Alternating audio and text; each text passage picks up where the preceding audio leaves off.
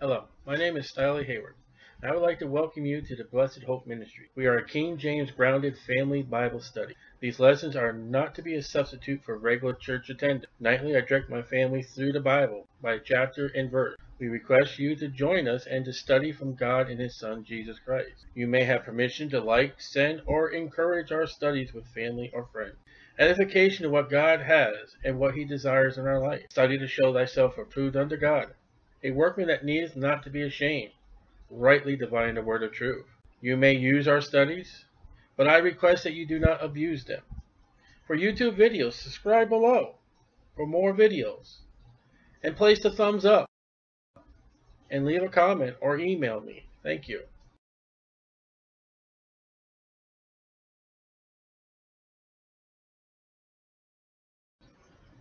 Exodus chapter 8. And the Lord spake unto Moses, Go unto Pharaoh. You just imagine what Moses has done this before, done that, done it. And say unto him, Thus saith the Lord, Let my people go, that they may serve me. And if thou refuse, now see, you see that conditional there? If thou refuse. God is not hard in his heart. This moment, Pharaoh, you can go ahead and let them go. But if you don't, to let them go, behold, I will smite all thy borders with frogs. Okay? This is the goddess Hekiki, whatever, Hequet. She's pictured women in childbirth. Her form is a frog. It's related to the flood of the Nile. That brings you back to Happy, or Happy, whatever her name is. You're going to start seeing these gods running into each other, because in the realms of the Egyptian gods, as the Roman god, there's Mama Papa God who gives birth to baby God, and baby God grows up and has swimming and all that. So we run the frog god back to the Nile god. And we're still dealing with the water, because here comes the frogs from the water. Now, with this, you'll find HQT. I don't know if that's exactly how you find it in Egypt. But HQT would reside to the egg. So what you have here, ready or not, drum roll please, you would have the Easter egg frog god of Egypt. And it is in reference to a woman in childbirth. Isn't that interesting? We have come to the Easter egg, we have come to the Easter egg frog, the Easter egg bunny, and they all run back to a woman and her pregnancy and giving children. Nothing new under the sun. This is a frog, he's a little more slimy. And wait a minute. If the princess were to kiss the frog, she would get a prince. Out of the Bible. And the rivers shall bring forth frogs abundantly, which shall go up and come into thy house. Okay? They're going to rivet into your house. And into thy bedchamber, their bedrooms. And upon their bed. Now, the standard bed today of Americans is 25 inches high. You ever see a frog jump onto a... But these frogs are going in your house. They are going into your bedroom, and they are going on your bed. You're getting no rest. They're slimy.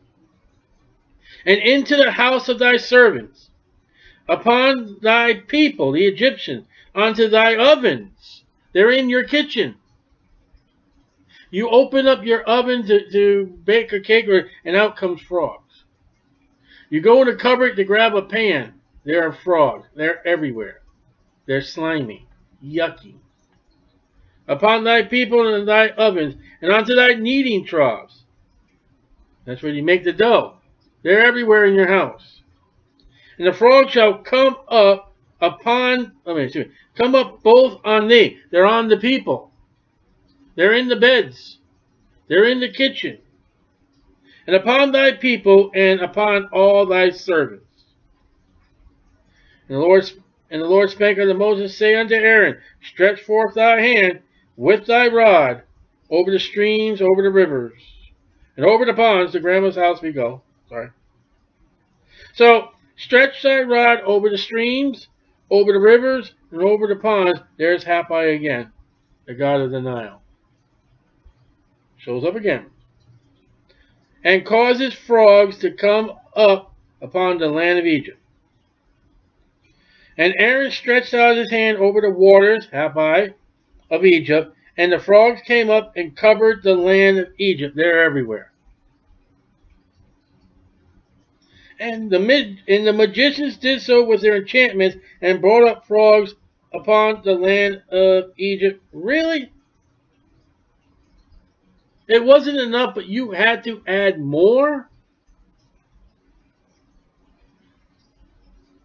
Why couldn't you eliminate the problem? Why does the world make more problems than they do solving the problem? We got, they keep saying, well, look at this medical age we got. Look how great our health is. All right, take this pill. Well, what's the side effect of this pill? It'll kill you. But you won't have cancer. You will have major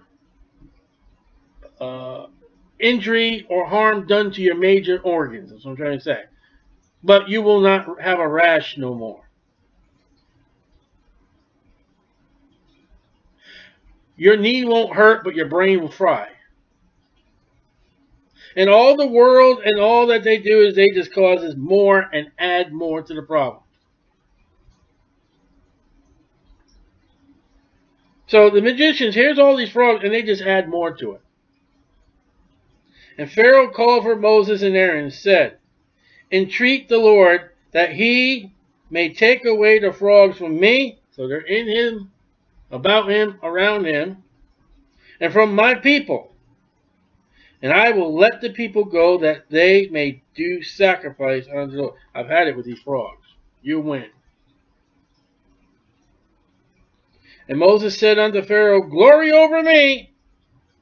Over who? Who, Moses?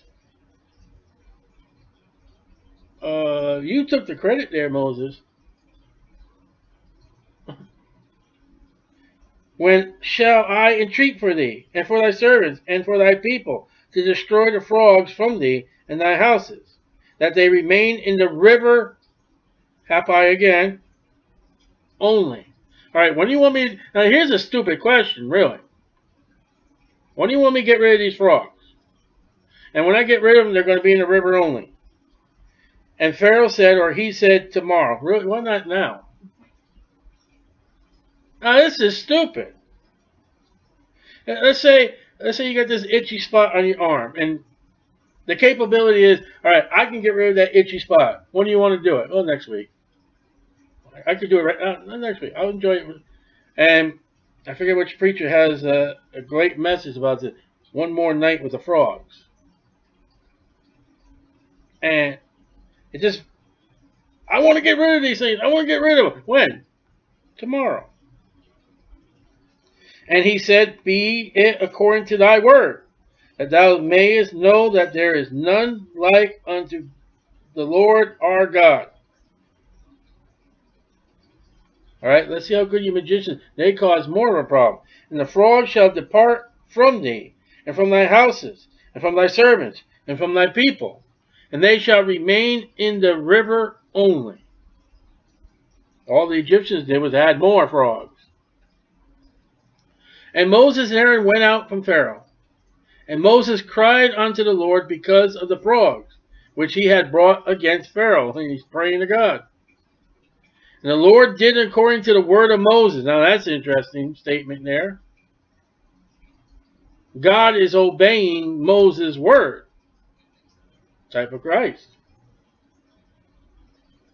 And the frogs died out of the houses, out of the villages, out of the fields.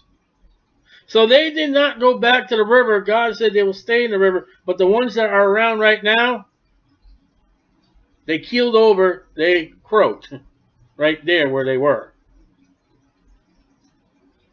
They dropped dead where they were.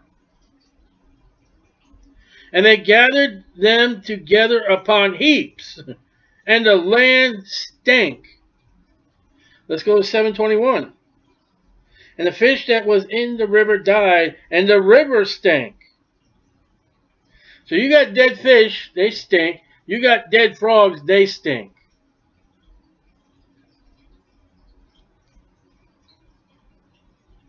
But when Pharaoh saw that there was respite, that is relief.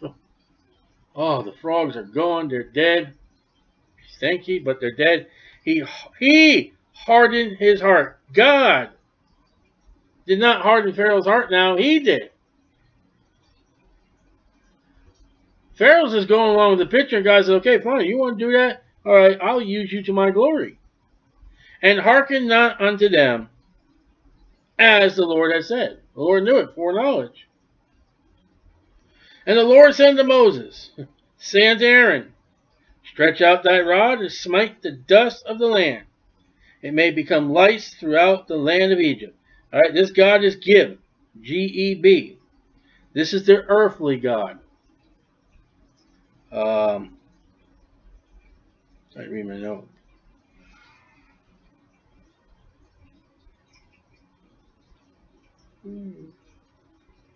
I read my note here. Father of... I write messy. This God runs back to...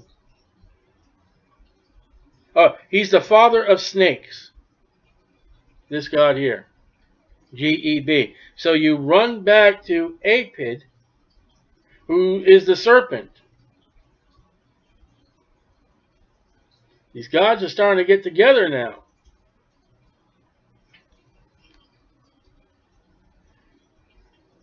Stretch out thy rod and smite the dust of the land.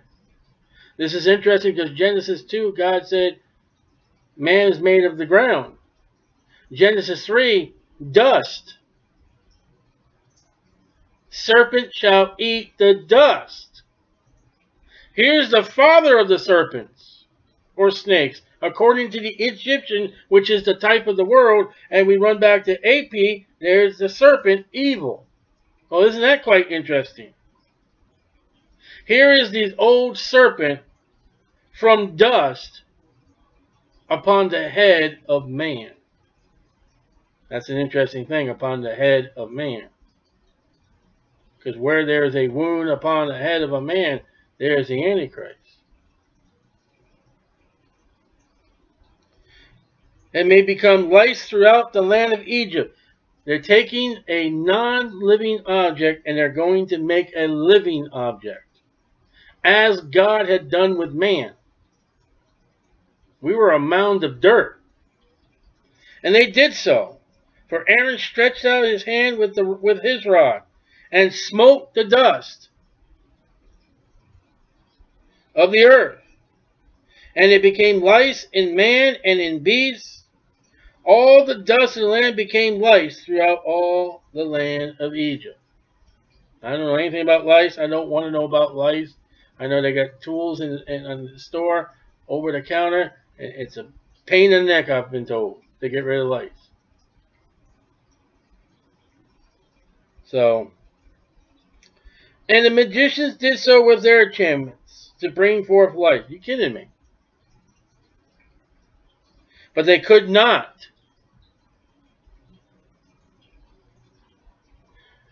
The magicians of the world, the men of the world of Satan, cannot take an inanimate object and make life.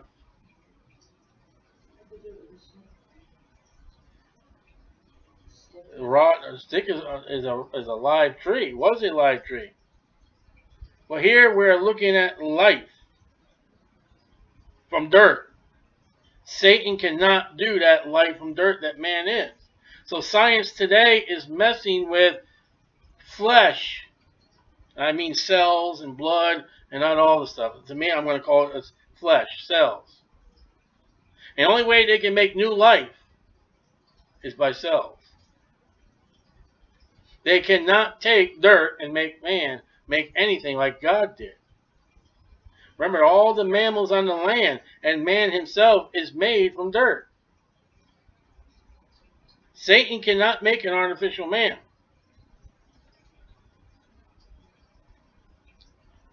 So the magicians did so with their enchantments to bring forth lice, but they could not. So there were lice upon man and upon beast. The devil cannot produce the original creation.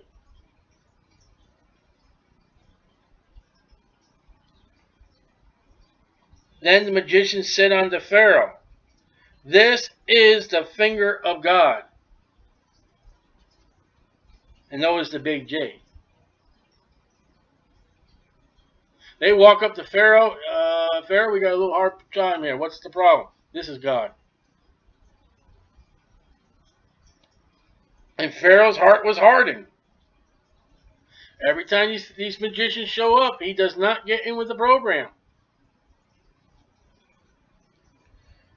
And he hearkened not unto them, as the Lord had said. Now with his finger of God, the Bible records, it writes down the 10 Commandments 2 times. Moses broke the first. A man's hand is seen in Belshazzar's palace, writing on the plaster of the wall. Jesus bends down the ground when they brought the woman caught in adultery, and he writes down something in the sand.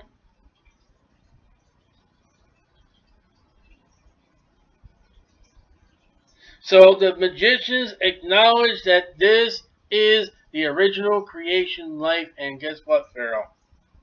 You're looking at God.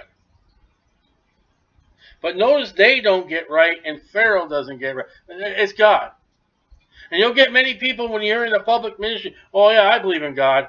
Do you really? Have you changed your life? Have you repented? Have these guys repented of the shame and the harm they've done? No. And the Lord said unto Moses, rise up early in the morning and stand before Pharaoh. There's nothing about this plague of lice disappearing. Now we've seen the frogs, they get swept up, they stink, but the lice stay.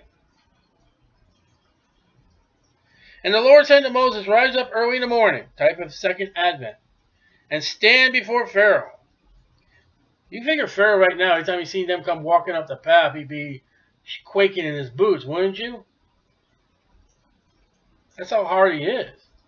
There are some people who are not going to get right with God as much as how much you pray and put effort into it. They're not going to get right. Why? Because he does not fear God. He does not fear the men of God. This is where America's going. They're going to get to the point there's just no fear at all. Lo, he cometh forth to the water. There's that main God again. Epi. And say unto him, thus saith the Lord, let my people go, that they may serve me. Okay, now we're going to get flies. Lord of the flies, Beelzebub. This God is Khepri, Khepri. He's also a representation of the dung beetle. He pictures rebirth. Rebirth. See, there's being born again in other religions. But unlike the new birth that God gives. And their rebirth is a fly god called Beelzebub, the Lord of the flies. Beelzebub is the god of the devils, and he's the god of the flies. So before we continue reading here, let's look at Luke 11:15. Luke 11:15 about Beelzebub. You gotta be careful about little flying creatures. 11:15. We'll start in 14. And watch out for birds too. And he was casting out a devil, and it was dumb, couldn't speak. And it came to pass when the devil was going out of the dumb spake, and the people wondered. But some of them said, he casteth out devils through Beelzebub, the chief of the devils. Beelzebub is in charge of all the devils. He's also in charge of the flies. And others tempting him, sought of him a sign from heaven. But he, knowing their thoughts, said unto him, every kingdom divided against itself is brought to desolation, and a house divided against a house falleth. If Satan also be divided against himself, how shall his kingdom stand? Because ye say that I cast out devils through Beelzebub. Well, look at the reference. He referenced Beelzebub to Satan, and Satan to Beelzebub.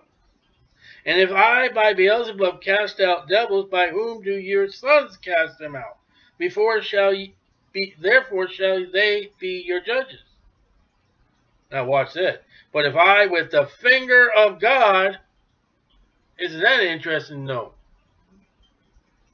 Cast out devils, no doubt the kingdom of God is come upon you.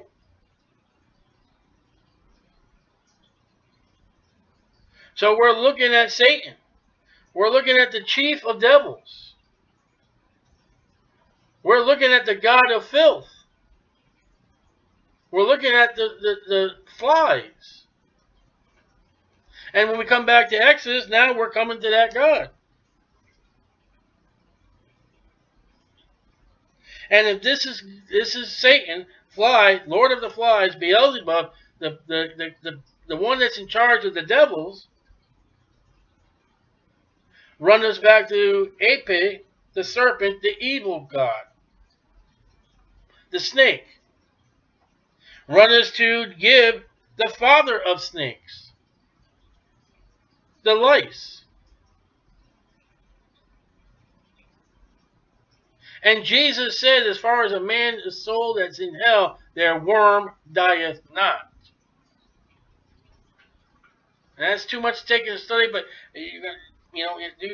your Bible study, it looks like when a man goes into hell, he takes a body of a worm, bug kind of thing. And those bugs and these characters that we're seeing right now, that flies come from maggots.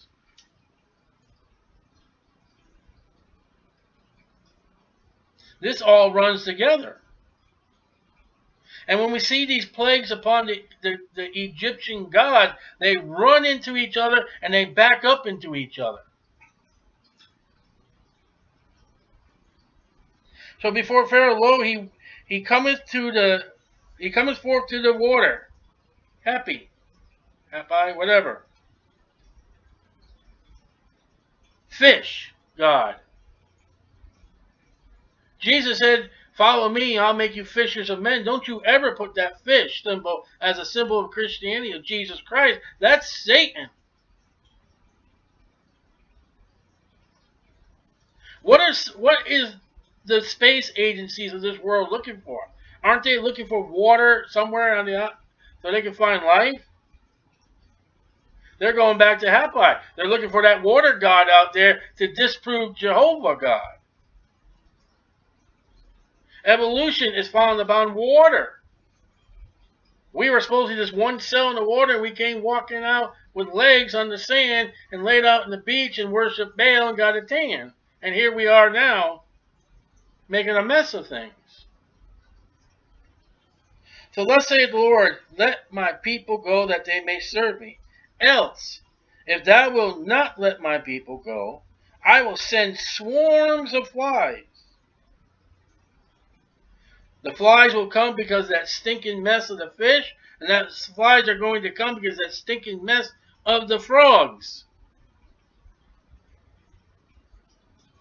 So we start seeing these plagues overlapping and causing the next one to happen.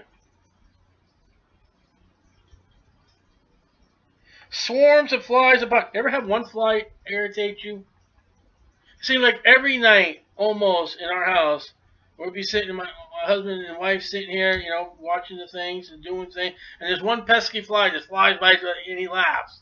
Oh, you can't get me. One fly will irritate you until you kill him. You're looking at swarms of flies in charge by God.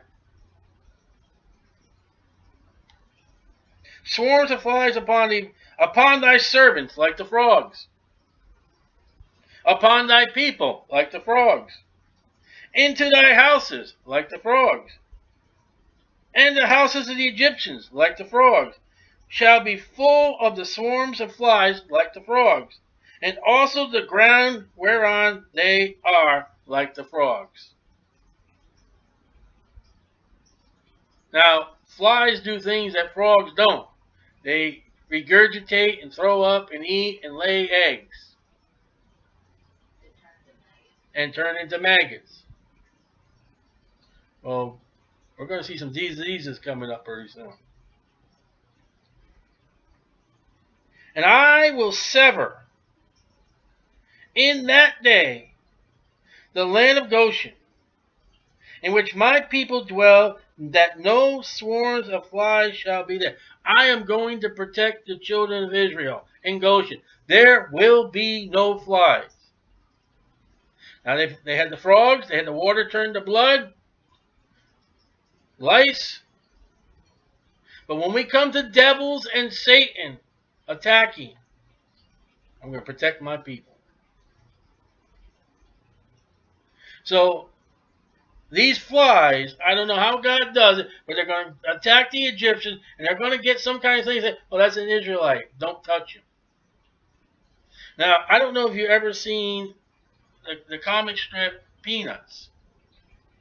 Now, this is reverse. Think about all the Peanut characters. They got this film of a cloud of dust around them. I forget which one had that done. Oh, Pig Fan. All right, let's do it in reverse. All the Peanut characters have got swarms of flies around them. It says, in the land of Goshen, so the Jews that are in Goshen are Yeah. So, and when you got the Jew, he's not going to be touched. He's not going to be bothered. if they're in Goshen. No fly shall be there. In that land, you got a group of people who are flyless, the children of Israel. Then you, in the land of Egypt, you got flies. It's almost like there's going to be a wall along the border of Goshen. Because he said upon the people and the ground. But that ground of Goshen is going to be clean. The air of Goshen will have no flies. The people of Goshen, the children of Israel, will have no flies. At all. What will prevent that Jew from going in Egypt? He can't. There's a wall of flies. Now listen, not flies. I grew up with lobstermen. I forget what that bug was. There were bugs certain times of night, man. There was masses of them. And you felt them. And that's what's going to happen.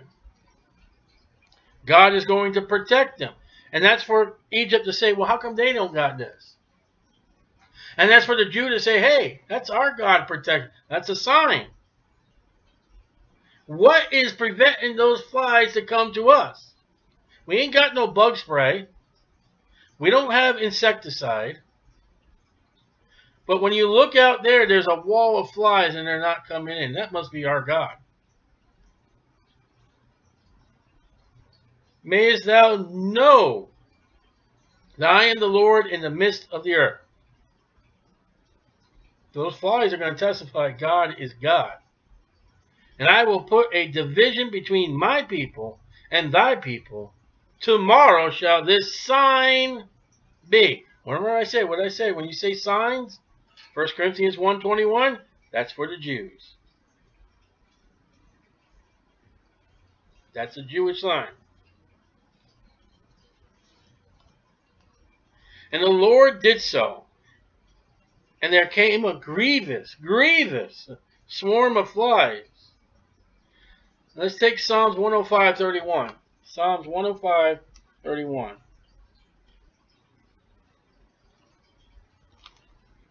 Psalms 105:31. Psalms 105:31.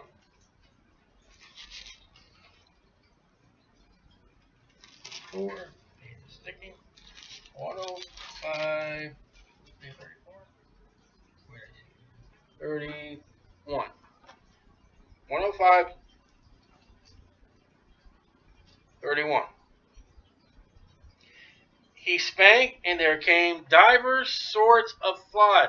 Not only just one type of fly, many different types of flies. Now, I would think, as America in America, horse flies, dragonflies, house flies, and any other kind of flies there are. They weren't just one kind. They were divers. They may have been flies that were never flies before. And lice in their coast. So Psalms tells us a little more about the fly. There's all different kinds of flies. And the Lord did so, and there came a grievous swarm of flies into the house of Pharaoh, and into the servants' houses, and all the land of Egypt. And the land was corrupted. Flies corrupt. When you got this many flies flying around your picnic basket, you're not going to eat that food. Now, if one fly lands on your french fry, okay, you just, I'll eat it. By reason of the swarm of flies. Flies corrupt. They represent Satan, the god of Beelzebub. All they do is corrupt. And Pharaoh called for Moses and for Aaron. And I got to wonder, like I said, Moses, Aaron, they've been protected. They have not received these plagues. So as they're walking up to Pharaoh, they're clean. And they're standing there before Pharaoh, and he's just probably covered with flies that no movie would make. And he's got lice. I don't know if you can see lice. And said, go ye sacrifice to your God in the land, Egypt. This is the first compromise that I want you to do what I want you to do, but I want you to do it my way. Not God's way. I'll let you go, but you follow my rules and my regulations. And Moses said, it is not meet so to do. No, we can't do that. We can't listen to you. We got to listen to God. For we shall sacrifice the abomination. Genesis 43, 32, 46, 34. This is the third place of the first three places that abomination shows up in the Bible. The abomination of the Egyptians to the Lord our God. Lo, shall we sacrifice the abomination of the Egyptians before their eyes, and will they not stone us? The Egyptians do not like the Hebrew people. The Egyptians don't like the Hebrew shepherd. And they don't like the sacrifice of those that serve God. And if you do serve God, we're going to stone you. Now you're playing into the book of Acts, where they whipped the disciples and apostles for serving God and doing right. They would love to kill them, but they feared the people. So we can't serve God in your land. You'll kill us.